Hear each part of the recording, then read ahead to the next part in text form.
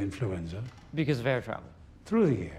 Coughing. I'm sorry, I meant people on planes. That was something you described in your book. Yes, a new virus in Madagascar, say, could be in Chicago within a matter of weeks, and we end up with a global pandemic. Pan meaning all, the whole world becomes sick all at once. And Dr. Newman, you're also an epidemiologist. I presume the prospect of a viral pandemic keeps you up at night as well? No. No? No. All right, well, that's our show.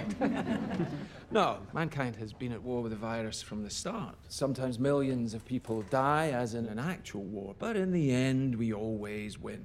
But you, just to be clear, you do think microorganisms pose a threat? Oh, in the most dire terms. Bacteria? No. You like saying no? Yes. Not bacteria, not viruses, so... Fungus. Yes, that's the usual response. Fungi seem harmless enough. Many species know otherwise, because there are some fungi who seek not to kill, but to control. Let me ask you, where do we get LSD from? Where do you get it from? It comes from ergot, a fungus. Psilocybin, also a fungus. Viruses can make us ill, but fungi can alter our very minds. There's a fungus that infects insects, gets inside an ant, for example, travels through its circulatory system to the ant's brain, and then floods it with hallucinogens, thus bending the ant's mind to its will. The fungus starts to direct the ant's behavior, telling it where to go, what to do, like a puppeteer with a marionette. And it gets worse. The fungus needs food to live, so it begins to devour its host from within, replacing the ant's flesh with its own. But it doesn't let its victim die, no. It keeps its puppet alive by preventing decomposition. How? Where do we get penicillin from? Fungus. Oh. Dr. Schoenheis, you're in distress. Fungal infection of this kind is real, but not in humans.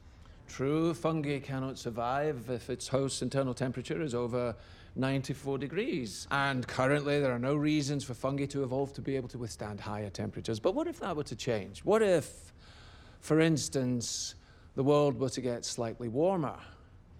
Well, now, there is reason to evolve. One gene mutates, and an Ascomycetia, Candida, ergot, Cordyceps, Aspergillus, any one of them could become capable of burrowing into our brains and taking control, not of millions of us, but billions of us. Billions of puppets with poisoned minds, permanently fixed on one unifying goal: to spread the infection to every last human alive by any means necessary. And there are no treatments for this, no preventatives, no cures. They don't exist. It's not even possible to make them. So if that happens... We lose. We'll be back.